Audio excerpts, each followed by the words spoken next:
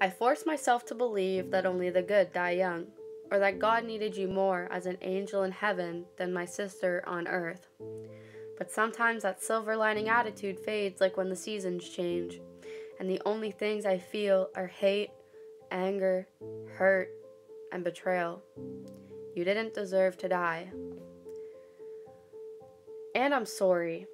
I'm sorry because I never had the chance to make you proud. And I'm sorry because a lot of the time I question my faith and I wonder, why wasn't it me instead? I'm sorry God took you before you could see your 18th birthday. I'm sorry you didn't get to celebrate more milestones, and I'm sorry that you hardly got a chance to live. You didn't deserve to die. And I'm livid. I'm livid because you left your family behind. I'm livid because you're needed in this world and you're not here. And I'm livid because I keep seeing these careless assholes living decades longer than you ever even got the chance to. I'm livid because your kind-heartedness should have given you more days, more months, and more years. You didn't deserve to die. And I'm sad.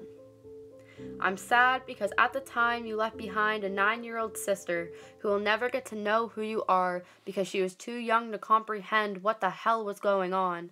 And I'm sad because you left behind me, a 12-year-old who thought of you as the best sister in the world and her best friend, but you were just ripped from my grasp. And now I'm about to graduate high school and take my prom pictures with you at a cemetery because it's the closest I'll get to you until my last breath on earth, and it is so hauntingly beautiful it sends bitter chills down my spine. And I'm sad because Mom still cries every day, even though it's been almost 5 years. And I'm sad because even though he was only your stepdad, he watched you grow and loved you like his own, and now there's an empty hole in his heart that we can't fill. And I'm sad because now that 9-year-old is 14 and going into high school soon, and she will barely be able to remember the sound of your voice.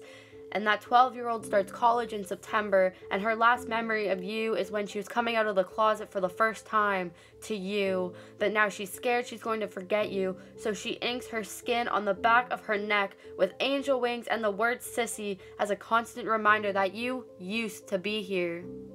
You didn't deserve to die. And it's not fair. As childish as it sounds, it's not fair. The pain your family feels is not fair. The way you were taken from this world wasn't fair. It's not fair because you didn't choose this. You were just trying to watch your best friend graduate. It's not fair because the other driver and the 3 other people involved are moved on and living their lives while you are not. Nothing about your death was fair because you didn't deserve to die. And I miss you. I hate that I miss you because I shouldn't have to, but I miss being able to see you whenever I wanted. I miss the soothing sound of your voice because it calmed even the worst storms.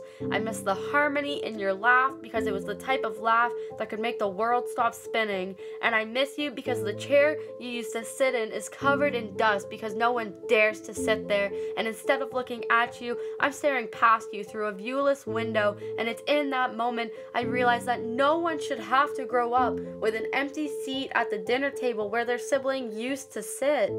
You didn't deserve to die. Now, no matter how many cliches are shoved down my throat about the good dying young or God needing you more than us, I will always believe that your death was bullshit. I will always believe that a mistake was made because you didn't deserve to die.